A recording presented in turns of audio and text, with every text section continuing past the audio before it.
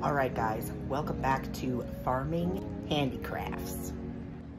So I bought this beautiful big incubator and it came with these baskets, but these baskets clunk around and they fall off the shims really easily, which means that when the eggs are in there, they shake and rattle and they're really hard on the developing eggs and they're not smooth at all.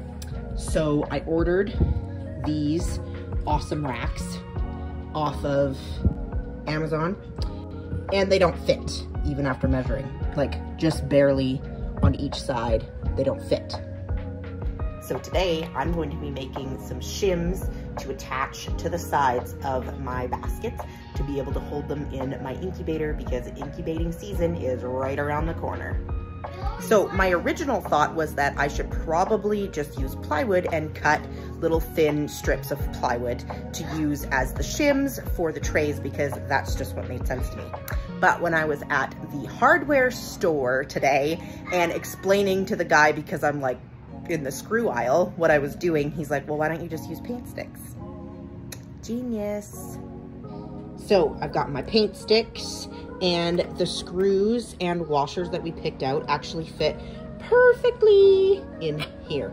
So I'm going to be pre-drilling my holes into this because they're so thin. I don't want them to split or break because that kind of defeats the purpose.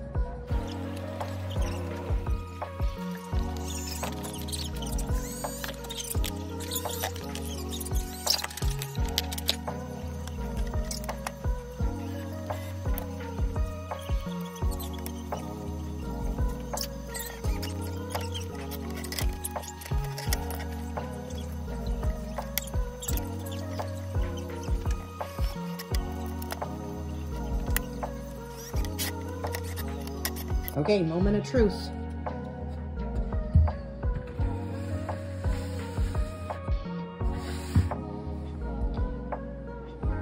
Well, that turned out way better than expected. Now I just have to do it 6 more times.